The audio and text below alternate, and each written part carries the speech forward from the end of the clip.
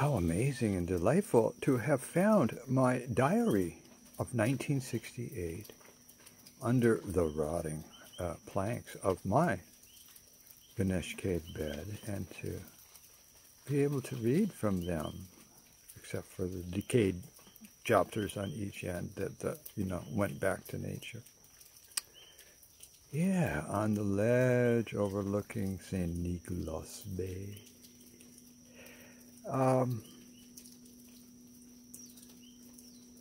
We pause, Goddess Earthy and I. She's trying to get into the legs of a human so that she can fuck with me on Earth.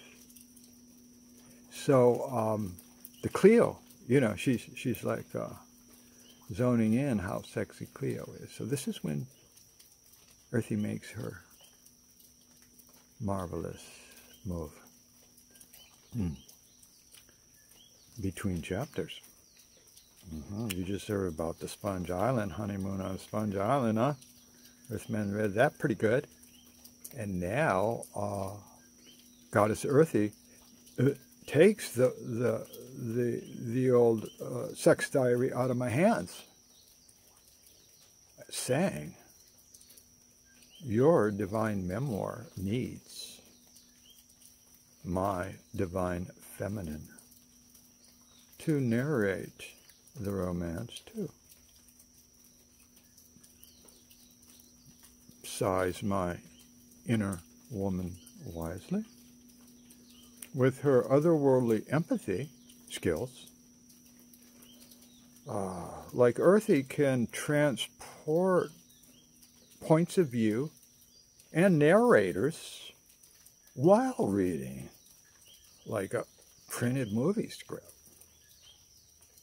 Goddess Earthy is eager to play Cleopatra. Time travel back 40 years when hippies roamed and ruled the Aegean. So she wants original, erotic, extraordinary sex. She yearns for her earth legs.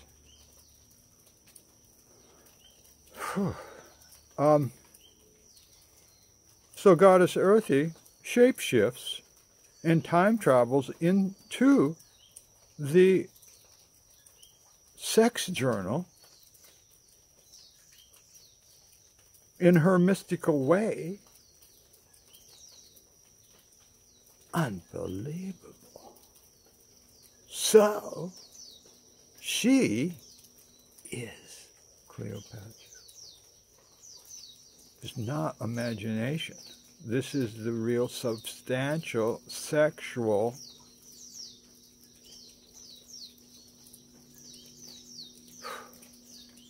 constantinopolity.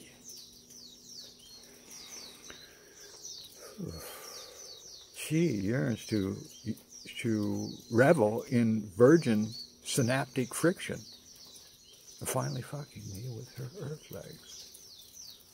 Well, I, Earthman, fade gratefully for a breather from having to maintain a fixed male identity. Okay, listen up, because this now is Goddess Earthy speaking as Cleopatra 40 years ago, but now. A kind of a time sandwich of reality. Cleopatra. As prophesied by those wise sponge matriarchs, the month of May does, in fact, arrive. Sponge heats up, and my Earthman becomes restless. He wants to visit some holy man perhaps that monk in the monastery of Paronmitis on the far coast of Sponge.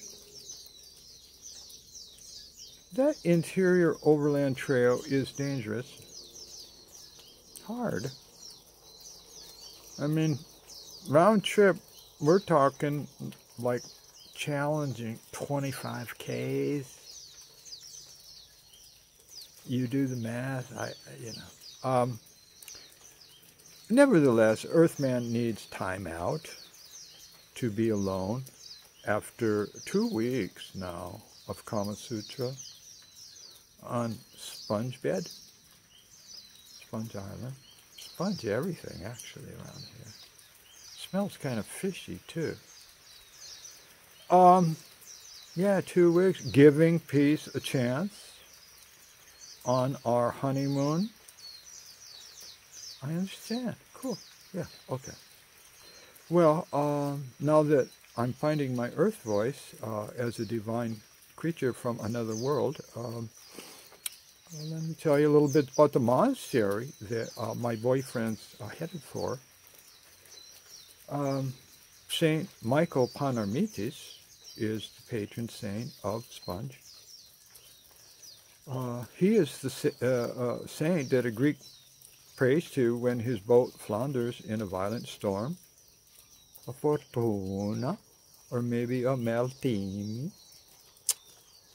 kind of storms in Greek, when his sponge boat is sinking and he is hurled like a pathetic sardine into the Aegean Sea. That's when he shouts out, the dying, drowning, with no sponges for flotation. No more drinking. Cheating, lying, stealing for me. And no more. Screwing the wrong non-white woman. That's for sure. The half-drowned sailor gargles up this plea to Paronmitis as he wishes on the sacred icon of Paronmitis for sailors. Wishes for his life. If the sailor lives, get this, he is alive. And he makes a pilgrimage to the monastery of Paronmitis and gives the abbot enough money to build a new guest room. That's the deal.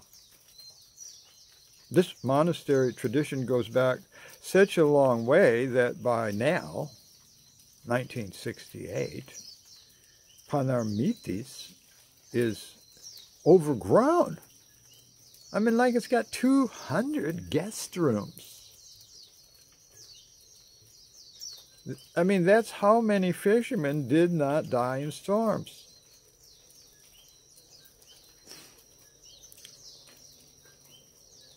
Besides that, the monastery is built on the foundation of an ancient temple of Poseidon. This mythological hotspot is drenched with an abundance of sea gods, ships, sailors, seaweed, sponges. You know, like I said, there's something fishy about the whole place.